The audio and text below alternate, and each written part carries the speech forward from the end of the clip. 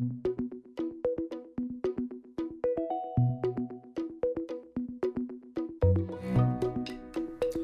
back. My name is Patrick Ryan, and on the forum, I'm still Patrick Ryan. In the last video, we went through animation properties, and in this video, we're going to go into the render pipeline. So let's jump right in. As you can see, I have a boombox loaded into the scene, and in an earlier video, we talked about scene properties, and we went through some image processing, and that was specific to materials. So these image processes were useful on, or actually only worked on things that had materials, like the skybox and meshes. What we want to talk about today is similar but slightly different. Render pipelines are what's considered a post-process. And what that means is we render the scene and then we add the render pipeline on top of it. So it does cost extra resources because we're rendering the scene multiple times, but it does give you a lot of control, and it does affect everything that, even things that don't have a material like clear color. So what we want to do here is I'm going to take you through a process that I would normally do for look development or getting approval on an asset, or if I'm just experimenting with textures and I want to see what something looks like in Engine. I will often come to the sandbox and set up a render pipeline and get the scene to look exactly the way I want, and then render out an image from that. So the first thing I want to do is I'm going to update my environment texture just so that we have a nice new HDR image map for our image-based lighting. And I'm going to show you a different way to do it. The last time we actually clicked on environment, update environment texture right here in the scene properties, but there is another way we can do this, and it affects the skybox as well.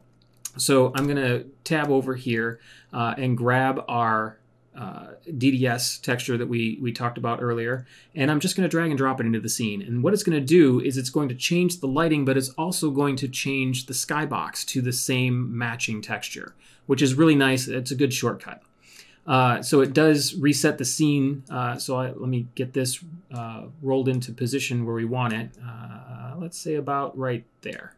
Now, to add a rendering pipeline, there isn't one in the scene. You can see that there's a no symbol next to the rendering pipelines. But if we right-click on rendering pipelines and add a new default rendering pipeline, you can see in the inspector window that we get an entire new set of properties. And these are all of the post processes that we can add to our scene. The first one I'm going to show you right away, because we're not going to use it, but I do want to explain what it is the glow layer. So you can see on the boombox here, we have some emission on the window here that says play. If, let's say this was a light and we really wanted it to glow, turning on the glow layer does actually take anything with an emissive property and put a glow on it. This isn't something that we'll use for the final render, so we're not going to leave it on, but I did want to point that out, that this glow layer only works on emissive textures. So then the next step that I would do is you can see that some of the things under image processing are very similar to what was in the scene properties. So we can do things like control contrast and exposure and tone mapping. Now, one of the things I do want to do is I'm not really happy with the light rotation here. So let me go back to the scene property and change my rotation on my light.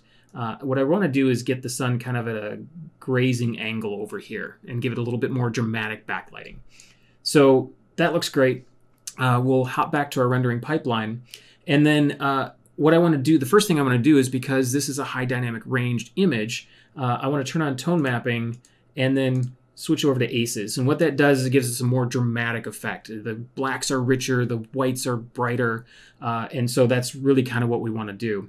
Now, having this glancing angle, the light bouncing off of that should be really hot. So what I'm going to do is I'm also going to turn on bloom. And what bloom does is anything that gets above white is actually going to kind of give off kind of a halo of light.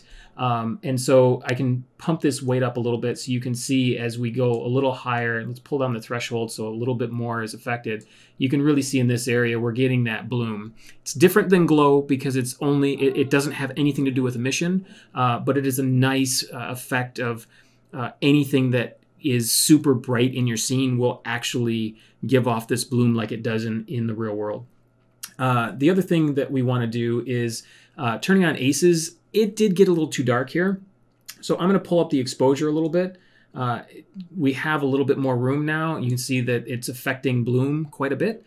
So that they all will affect one another as they stack onto the end of this render. So you definitely want to play with these, and that's why I'm not going through them one at a time. You want to use them all in conjunction with one another because they do affect each other. And as I'm looking at this, I'm noticing that there's a lot of sparkling aliasing effects around some of these buttons. So one other thing we can do is turn on the anti-aliasing, FXAA here. And when we turn that on, you can see it does smooth those out quite a bit, which is nice. One of the other things that we really want to do, maybe we want to darken the vignette a little bit. So let me turn on a vignette. We'll turn down the weight a little bit, and then we'll increase the field of view just a touch. That is very much like the other one, but again, this is a post-process, so it works on everything. And then maybe the last one we want to do is depth of field. So depth of field is a post-process that will blur out anything like a camera does. We have a few properties here based on the focal length, f-stop, distance, and lens size. So this one might be a little bit hard to understand at first, but I'll give you kind of like my process for using it. The first thing you need to do is kind of dial in a distance. Our focal length is a little too large, or f-stop's a little too small. So let me pull those down to some more reasonable numbers. So let's pull this down to around 20-ish. Our f-stop, let's pull that up to about 15 or so. And then let's pull our distance back. And what the distance is the point at which things are going to be in focus. So you can see as I move it here, we have some focus. Now, we still need to play with how much is in focus. Let me pull that focal length down a little bit and push our f-stop up. And so what you can see now is we've got the front of the boombox in focus, but the back here is out of focus. And that gives us a kind of a way to draw the eye to what we want them to see. And then the last thing, you're seeing that there's a little bit of banding in this the skybox. One way we can get rid of that is by enabling grain. So grain will be really noisy when we first turn it on, and it's way too much. But what we can do is I can pull the intensity down and see if we can kind of break up the banding with a little bit of grain. That can help in some situations. You do it to your own aesthetic, how much grain you want to use. It will make it feel more like a photograph. And then I think I do still want to bump the exposure just a little bit on this. Something like that. Okay, so let's say this is the final render that I want to send out and get approval on. So one of the easiest ways to do that is I could take a screenshot and then take this into an image editor and crop it down. But we've actually done, we've added a feature that make this a little easier for you. So if I come over here to this tab, I can just say screenshot, and then you can see we've popped up a screenshot. And when I double click on that, there it is right there, already cropped and ready to go. So that is all for the render properties, or I'm sorry, the render pipeline. And the next video in the series is going to be on the Tools tab. We hope that you've really enjoyed the series and that you're getting some great information out of it. You can see that we are really passionate about this inspector tool. We hope you are too. And if you've learned something and you like the series, we would really appreciate a follow or a subscription on your social media of choice. Thank you for being with us today. Have a great day.